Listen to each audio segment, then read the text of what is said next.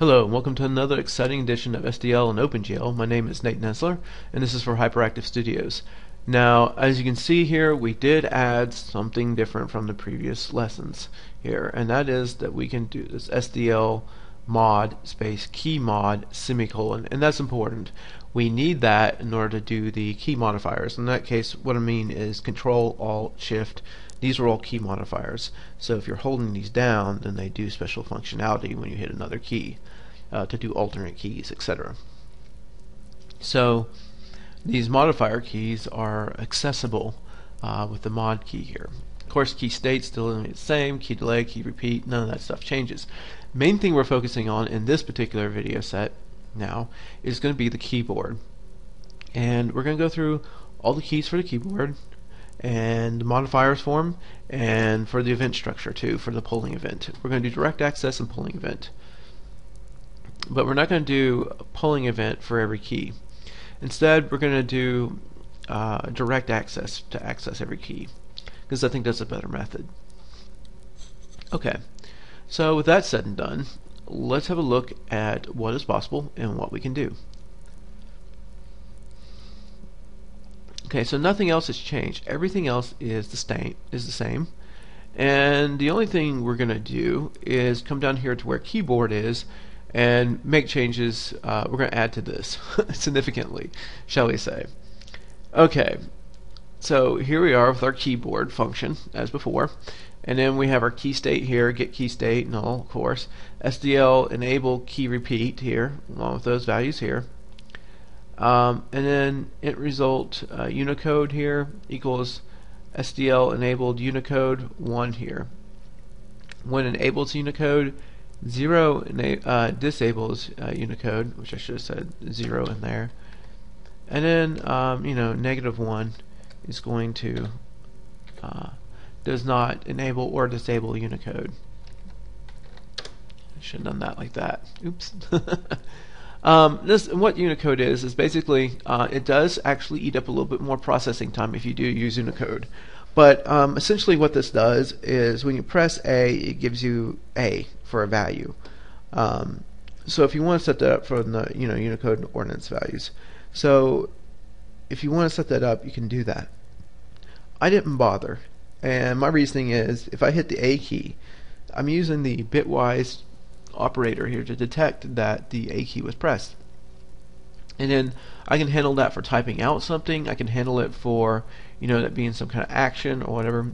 Really don't need the A key to be expressed in any particular way for it putting out an actual A character, because I might use this for game input that doesn't use an A character, or I may be using this for typing up something, or I could do my own A character. It doesn't matter to me. So I didn't bother because you basically get that same kind of functionality this way for the most part anyways. But if you want to set up Unicode, you can do it, and this is how you do it. So if open parentheses key state open brackets SDLK underscore left here close brackets close parentheses, this is going to give us our left arrow key. Now we've already done this. We have our rotations up here, SDLK here, so we always have SDLK before whatever key value we have, except for modifiers, and they're the only ones that don't follow that rule, and they have a special modifier expression that goes for it. Well, not expression, but little tag, if you will, little set of characters that go before it, and then underscore, and then whatever the name of the key is. It's the standard. So we have our SDL, our down, and now you can see that we've got, and this is all the same as from before, but this is different here. Now you can see that we have for our key state here, open bracket SDLK underscore A here, close bracket, close parentheses. Now capitalization does matter, so you make sure you get it exactly as it's written here. And now I'm just doing an fprintf to make it go out to a text file so that you can see that yes indeed the A key was pressed. And this is great for debugging purposes. And then later on you can add different binding to where people can assign different keys to do different functionality in the game. And basically you'll have it coded out for every key this way. So basically just select this top one right here with probably the space too included, maybe not that much space, like so. Control C to copy, or you can right click and say edit copy, and then you're going to just paste it with Control V. Next one here, or you can right click and say edit paste. Control V and Control C is way faster, so I recommend you use that. Alright, so paste that in, change the A to a B, and set this to a B.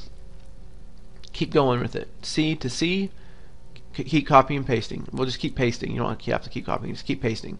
Change the A to a C, then that one to a C. Change that one to a D, that one to a D. Change that one to an E, change that one to the E. Change that one to an F, change that one to an F. Change this one to a G, this one to a G. Change this one to an H, this one to an H. This one to I, that one to I. J, J, K, K. And you can just keep going down the line.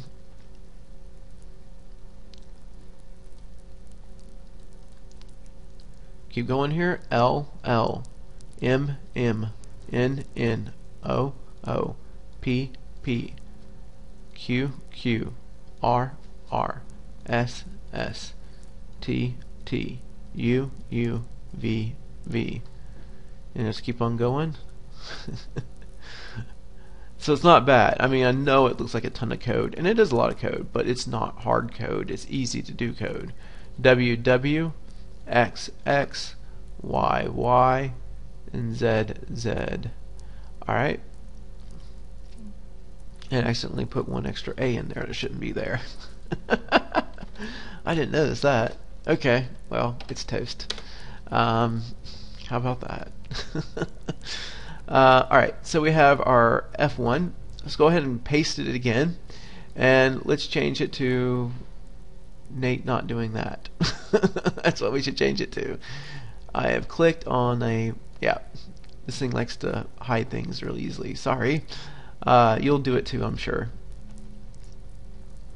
Alrighty.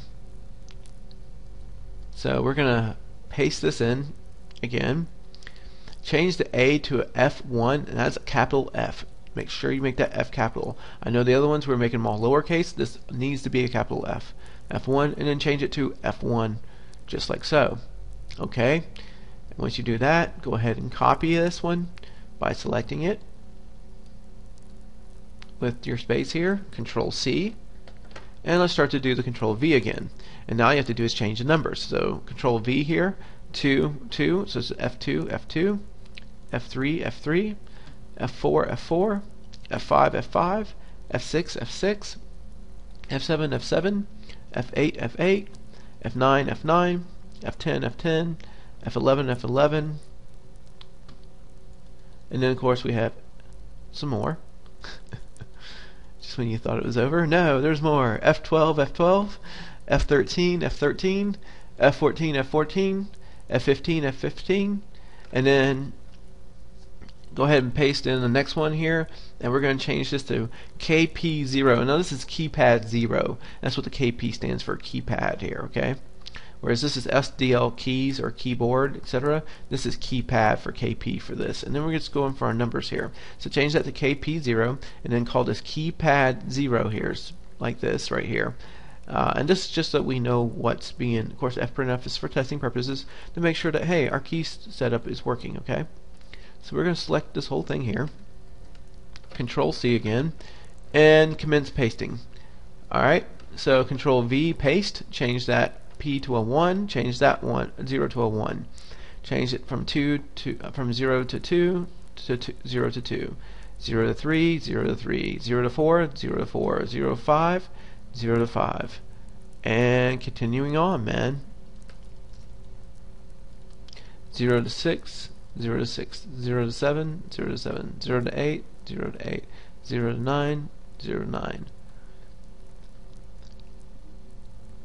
Alright, we have backspace here, key backspace. So paste in and type out backspace, and then say key backspace here. Some of these are getting a little more trickier. We're going to have to actually go and type it out for each one. Paste in another one, doesn't really matter because we're going to have to type it out each time anyhow for each one. Type out tab here, all caps for each one of these here. All these are all caps here. Make sure you do that, okay? Then key tab, and this is your tab key on the keyboard. Clear, this is your clear key. Yeah, you'll find it. Anyways, here's the clear key. So type out clear here, and then type in clear here, all caps again. Then paste in the next one and do return, and return here. And return is your main enter key on your keyboard next to where all your letters are, and not the enter key that's on your keypad. So this is different. SDLK here, pause all caps here.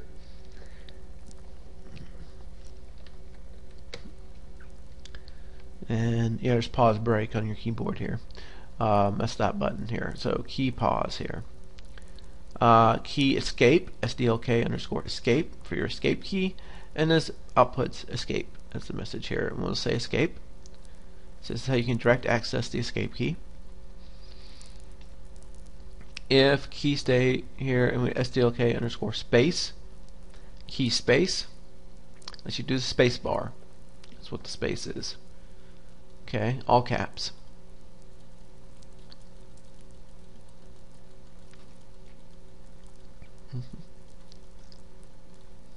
Exclaim.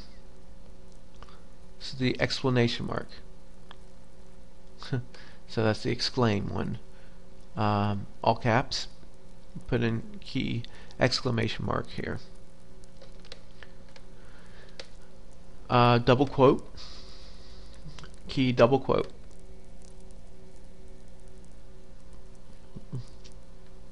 Hash here. Key hash. Dollar. All caps again. Key dollar. Ampersand. All caps. Ampersand here. Quote. Quote. All caps for the quote. Left paren. This is for parentheses. Left paren. All caps. Parentheses. Left parentheses. Right paren. Right parentheses. Okay. Asterisk. Key asterisk. Plus. Key plus sign. Comma. Key comma.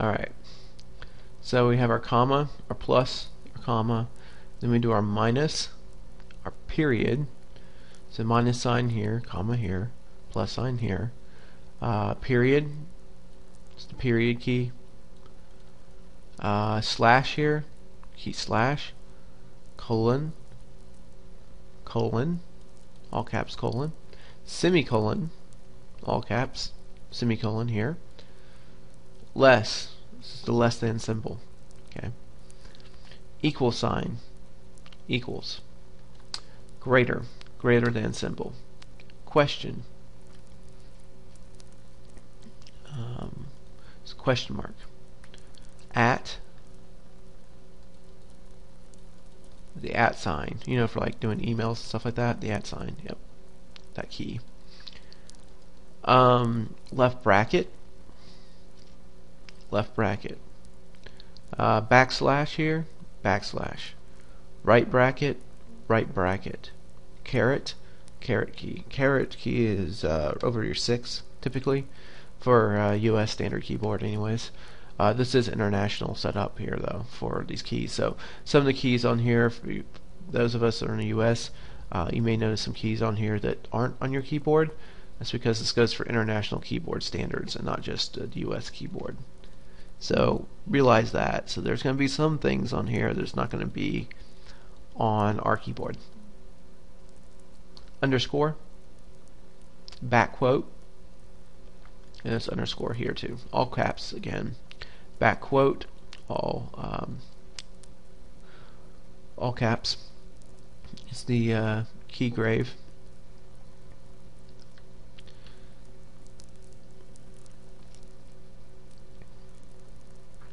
Alright. Delete key. The delete key. You can find it typically under your print screen, scroll lock, and your pause break, typically in that area. Unless you're on a notebook computer, of course. then the keys get all rearranged. Keyboard period. So here we got our keypad period. So SDLK underscore KP underscore period. And that's your keypad period. You can copy and paste these now. So now we're into an area where we can copy and paste again, and just make changes to just part of it here. So that way we're not having to type out as much stuff here. So go ahead and type this out. So keypad period here. And we're going to select this one here, Control C. And we're going to paste it out. Then we're going to change period to divide. And change period to division here. And then change it to multiply here, and then multiply here, all caps again. Minus here, minus.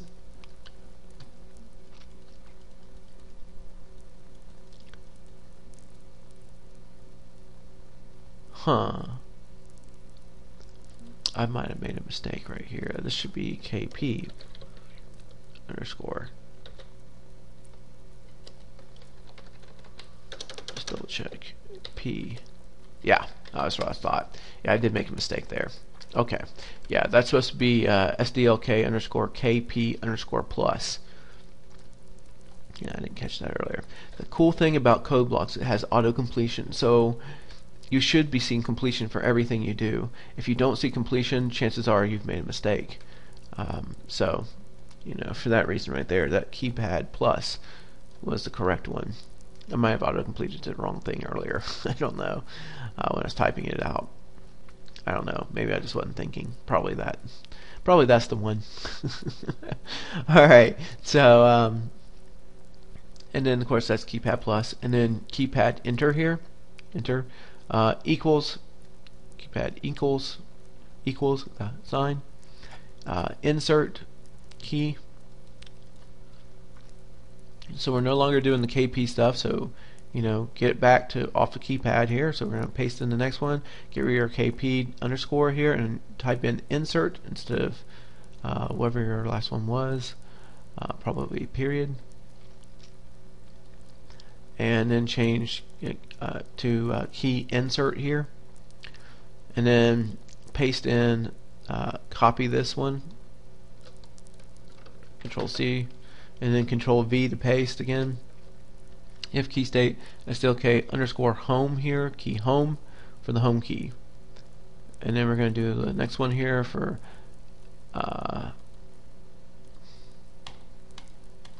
SDLK underscore end here, end key.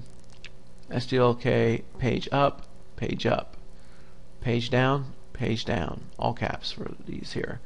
Numlock, caps lock, scroll lock. R shift, this is right shift. L shift, left shift. Control, right control. L control, left control. R alt, key right alt. L alt should be the left alt key.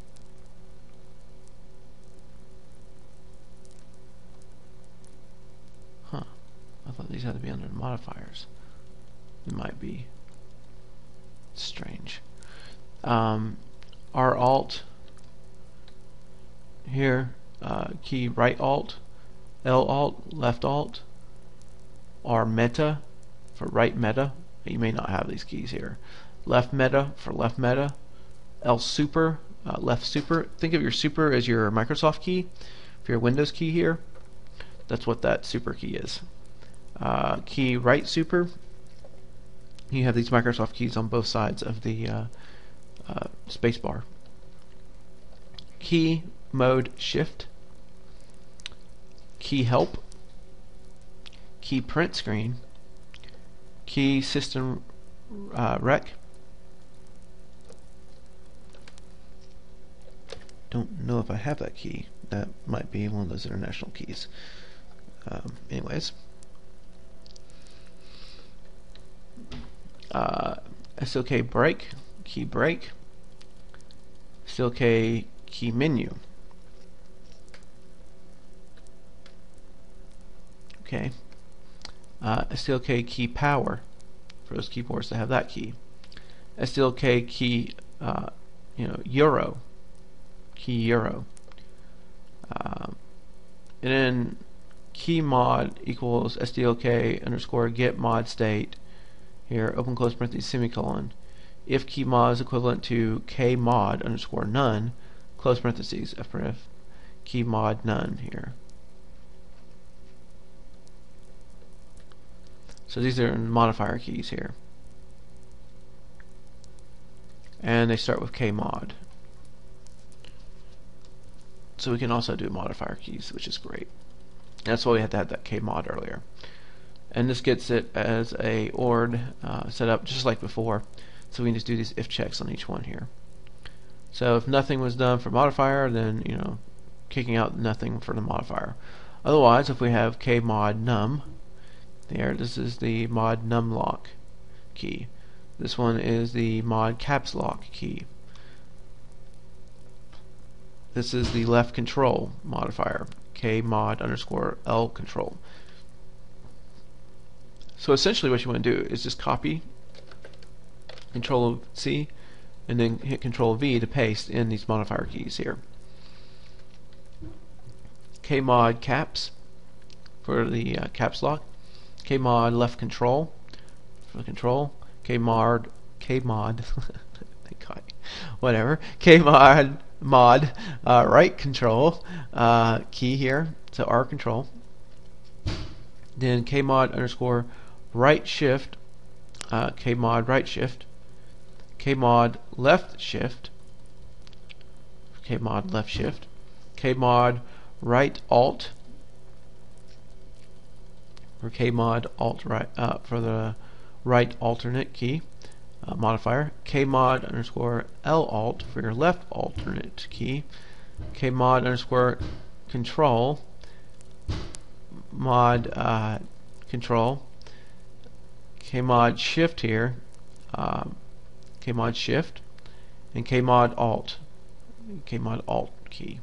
So you can determine whether it's left or right alternate keys, or what's the alternate key just hit in combination with something, etc., etc., etc. So there's your modifier keys too. So that pretty much covers all the keys. Now the only thing else here that we need to look at for our setup is down in here.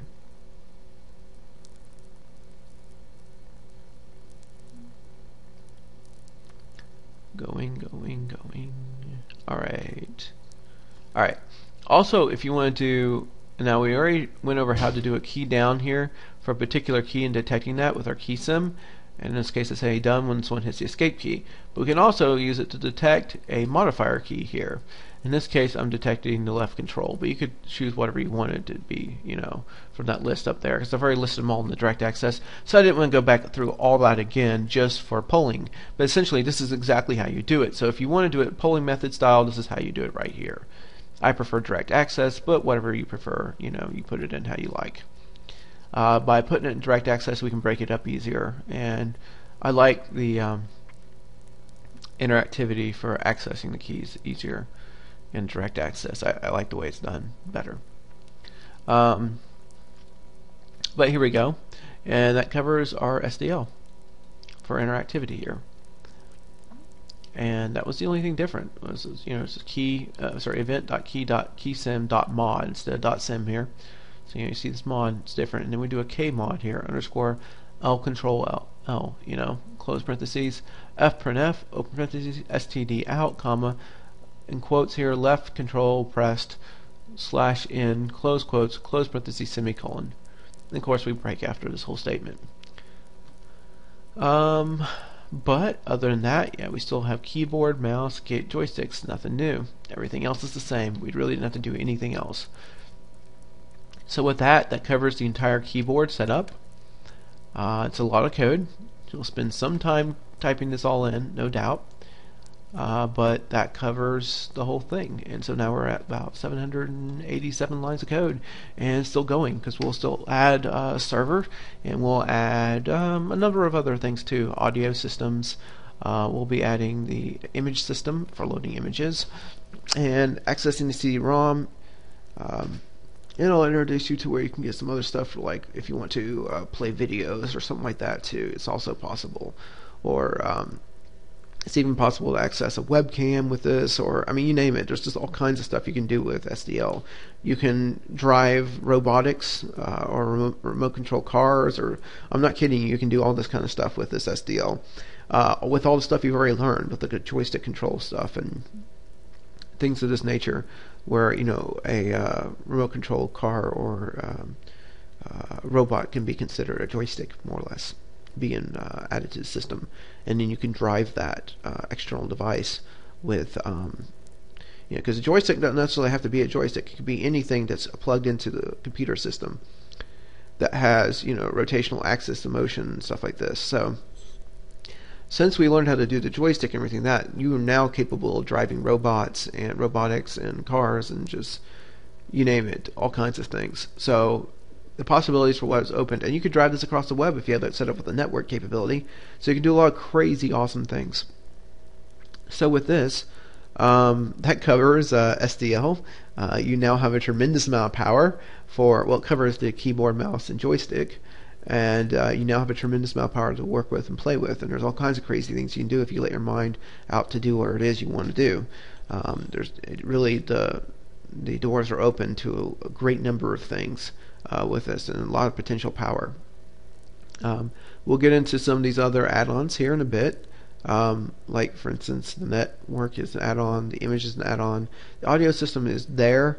But then there's a mixer system that we'll look at too. That's going to make it even better than the original one for doing all kinds of music stuff. And it's full-blown robust system. And then we'll look at some other stuff too besides that.